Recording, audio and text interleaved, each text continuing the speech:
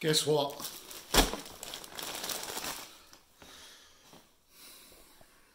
Bought another tent. This time it's from Spain, but the make is somewhat unusual, as I'll show you in just a second.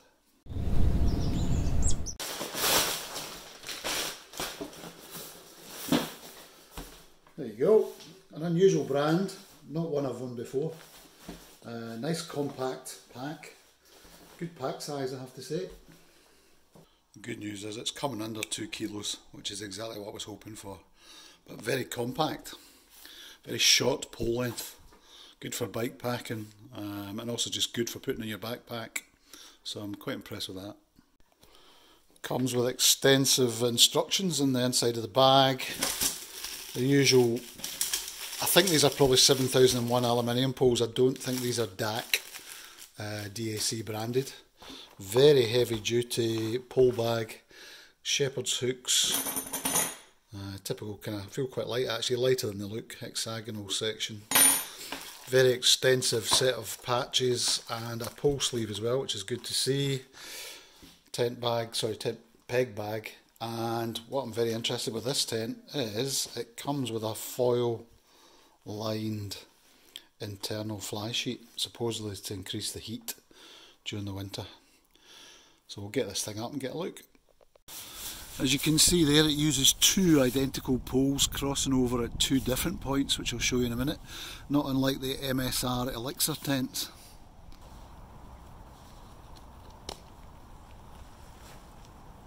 See inner pitch first, which is not ideal for UK conditions, but I'm prepared to live with that in a lot of tents. It does seem to go up very quick. The small pack size I think might be something to do with the fact it looks like it's got quite a narrow sleeping area. We'll see how that looks once we get it pegged out though.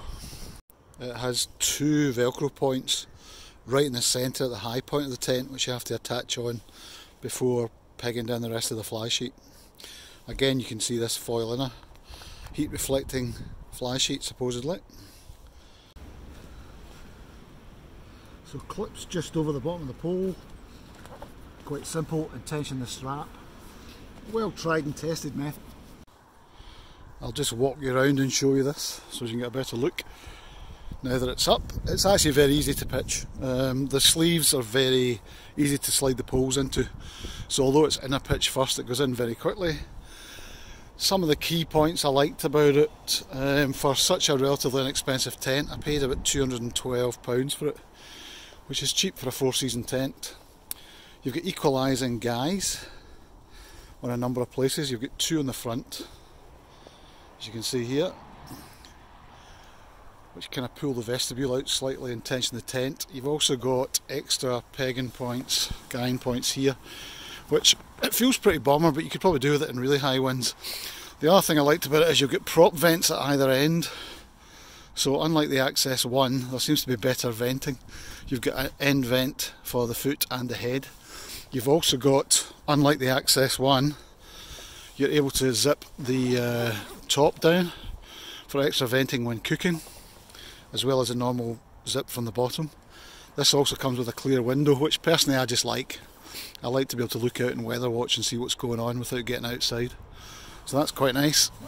The foil inner fly sheet is supposed to increase the heat, so we'll find out about that in due course, we'll test that. Everything else is pretty functional. Metal attachment points for all the guys, for the poles, sorry. One of the other features I liked was the length of the guying points, which means that you can use snow shovels, skis, ice axes, etc. when pitching in winter conditions, and lots of movement left and right in case there's rock or ice underneath. That's pretty good. Colour, not to everybody's taste, but I don't mind that in a winter tent. Nice and bright, reflective guy lines, etc. We'll climb inside and get a wee look at the inner. Nice heavy duty zip.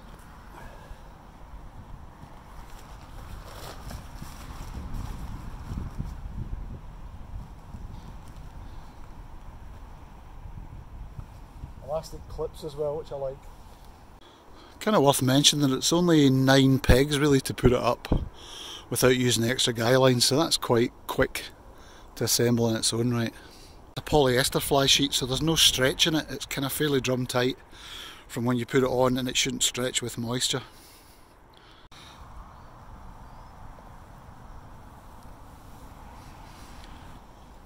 Yeah, head height's alright. Just enough for me at 5'8". I think it's 90 internally, which is about the minimum for being comfortable. The interior, the first thing you really notice about it is the width of it. It seems quite tight. It's going to be very cosy. I think it'll be a very warm tent. It's not an unusable shape, but I'm kind of used to a bit more space with a two-man. Anyway, that's maybe being a bit unfair. I'll show you inside with the mat and the sleeping bag.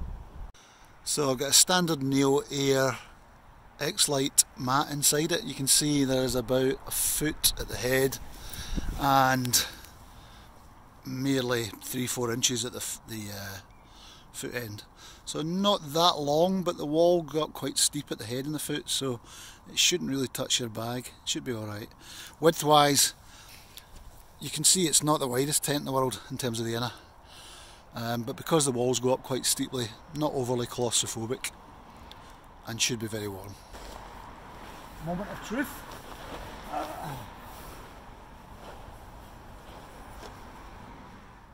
Yeah, it's okay. If you weren't the slimmest guy in the world, you might be a wee bit concerned about how narrow it feels above you. But yeah, I'll zip it up and see how we get on with it. Because you've got a symmetrical shape, it's not fussy as to whether you sleep head to toe or vice versa. So you can choose how you lay the thing out on land. It's sloping.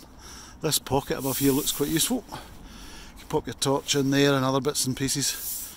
There's also a lamp hook just above my head behind me. And to the other side, although there's a vent on the outside, you don't see it and you can't access it from the inside.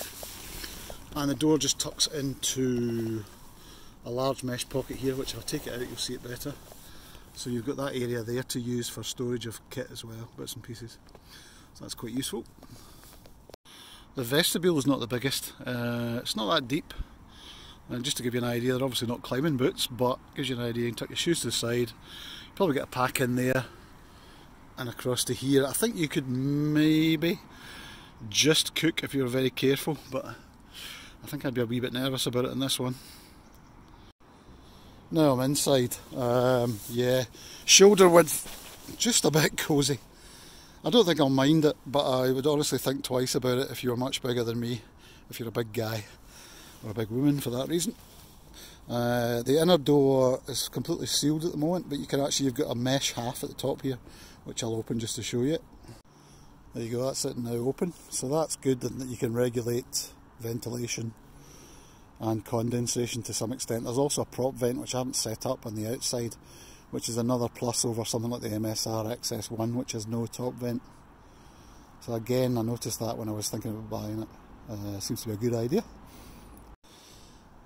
I've got my head right at the back of the tent here, and as you can see, I'm quite far away from the inner as yet, but I don't think 6 foot maybe maximum. I think that you'd then start to struggle with the internal size of this. But yeah, very warm.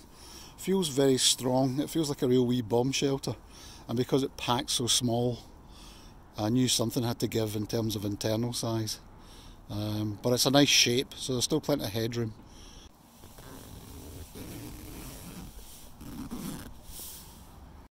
It's perhaps worth mentioning that although the fly doesn't come that close to the ground, the actual tray ground sheet is pretty high, as is the door access to keep snow out.